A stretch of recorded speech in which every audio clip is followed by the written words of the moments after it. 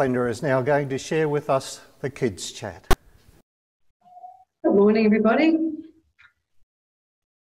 I remember when I was at school, I used to always love it in social studies when we would learn about places like ancient Egypt and ancient Greece and ancient Rome.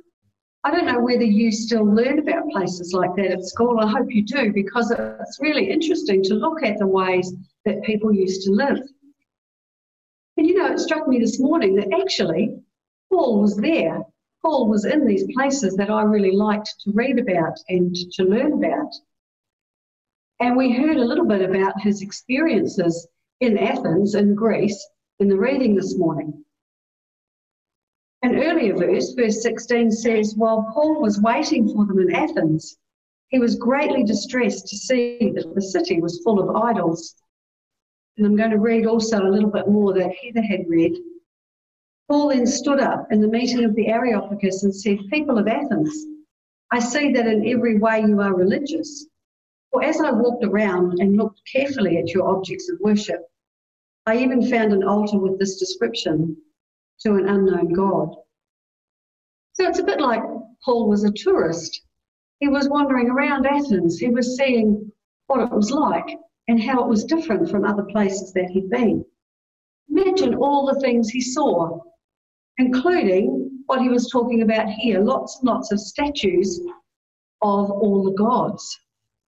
So some of the gods that the Greeks worshipped were Demeter, she was the goddess of agriculture, Poseidon, the god of the sea, Aphrodite, the goddess of love, Athena, the goddess of war and wisdom, Apollo, the god of medicine, arts, light and music. And these statues, they would have been quite impressive, you know, they were built on a plinth, which was like a very solid, quite large foundation. And they would have been really obvious as you were walking around Athens. But were they really gods? Was there really a goddess of agriculture and a god of the sea? Well, no, they're not. Those are just things. There is the sea and there is agriculture. But there's no goddess of agriculture. You know, we're a bit the same sometimes. We put things on plinths and we make them the gods of our lives. Things like appearance. Sometimes the way that we look becomes so important to us that it stresses us out if our hair's not right or if our clothes aren't the most up-to-date, fashionable clothes that you can buy. What about sport?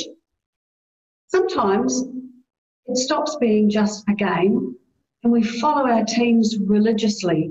We have to go to every game. We have to watch every game. We have to buy all the merchandise. Or we have to go and play the game to the exclusion of everything else. Or being popular. Sometimes do you find that you have to do anything your friends want you to do in order to stay popular? Is it that important to you? Paul went on to explain about our God, about the real God, to the people of Athens. He explained to them that he made the whole world and everything in it, that he is our Father, that he is revealed in Jesus Christ, and that he died and rose again. So who stands on the plinth of your life? Is it you? Are you the most important person in your life? Are you your own God? Or the real God? Do you put Jesus Christ and God the Father and the Holy Spirit on the plinth, and is he the God of your life? Well, there is a lot that tempts us in our world. Help us to not make them more important than you. Help us to keep you on that plinth of our lives. Amen.